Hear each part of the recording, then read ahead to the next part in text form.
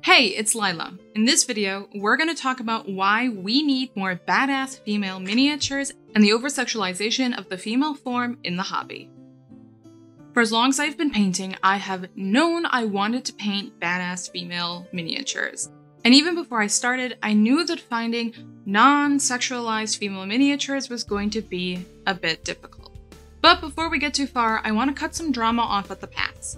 1. It's okay to paint sexualized female miniatures. I paint them too.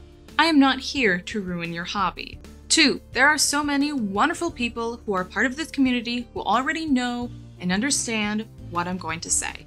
And I want to thank you for the support that you have given me, as well as the support I know I will be receiving from you in the future. Okay, we good? Let's move on. Now you might be wondering why I bothered to bring up this topic in this hobby. And the thing is that I just want options. There are so many female miniatures that were obviously sculpted to be ogled, as well as less obvious but still prominent sexualization of the female form. Maybe they have swords, maybe they have armor, but sexuality is still an inescapable part of the sculpture.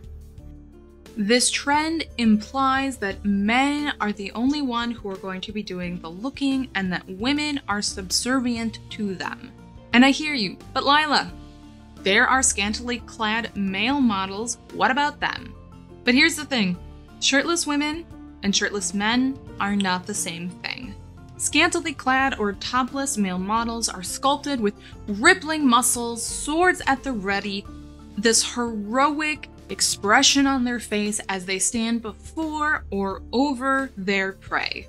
We see these models as independent, we identify them as strong and brave, but most importantly, we identify them for what they can do for themselves.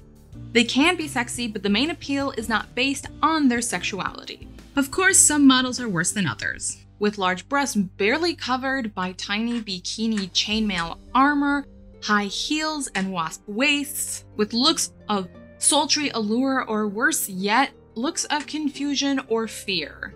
These models are designed to titillate and excite, and most importantly, such miniatures ask what she can do for you, not what can she do for herself. But even the better dressed models can suffer from this same fate. When she's done fighting, when she's off the battlefield, the question remains, what can she do for you? This is not to say that male models sculpted for female eyes don't exist, or that there are no female models designed to look like they can realistically handle themselves.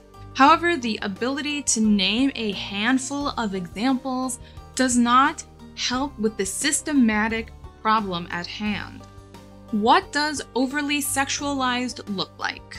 Note that this isn't a scientific topic, and some of you may not agree with me about what category a model falls into.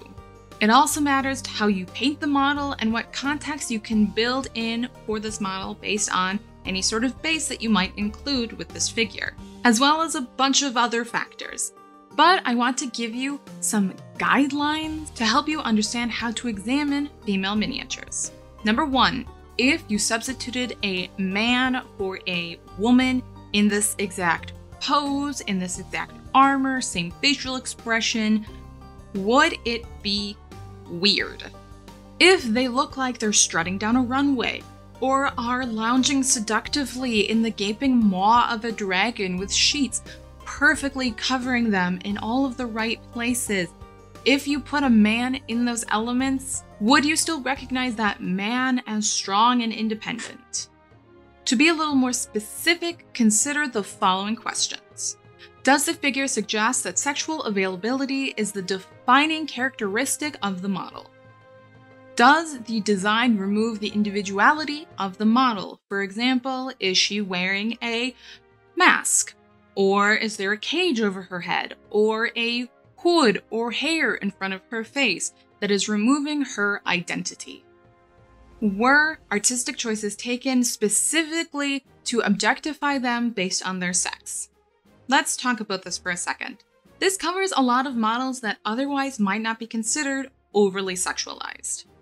But here's the thing, when so many models are just a little sexy, it becomes overwhelming. With their armor cut out to show cleavage, again, wasp waist, high heels. The entire category of female miniatures becomes over-sexualized. It's okay to paint sexualized female miniatures. If you know me as an artist, you know that I paint sexualized female models. I started making a name for myself by painting Kingdom Death.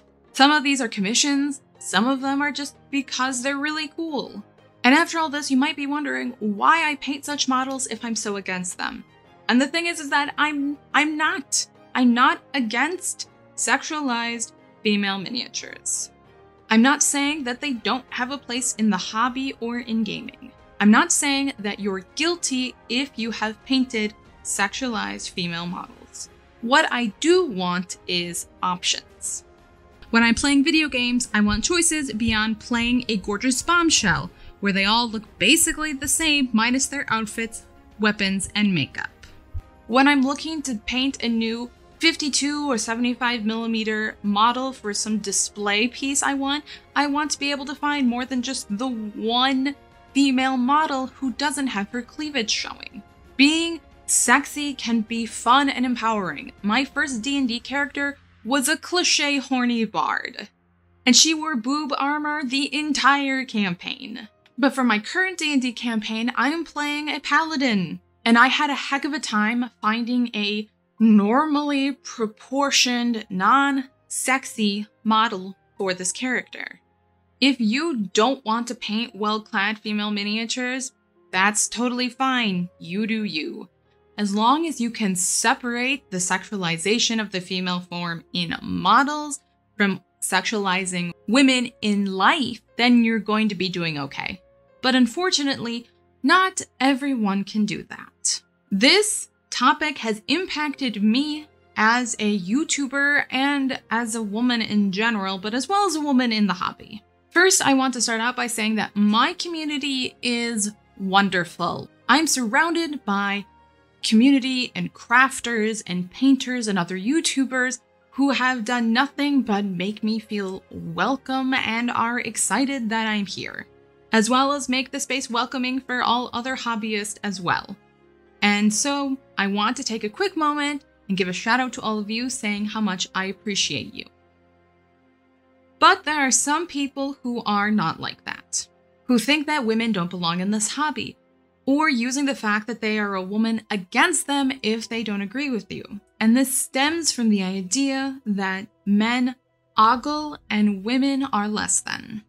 Personally, I have only had a few negative experiences in the hobby. But after speaking with other women crafters and hobbyists and YouTubers and other women in the gaming realm, it is clear that I am an anomaly. I have received comments on sponsored videos along the lines of, "You're gonna need to pay her more if you want her to show her boobs on camera." I have been told that I should give up on painting because all of the painting techniques have already been covered. Instead, I should upload videos where I more actively present my cleavage. My point being that receiving only this small amount of negativity makes me a lucky one. Most of you would never say something like that to me, or to any other female gamer, and for that, I am thankful.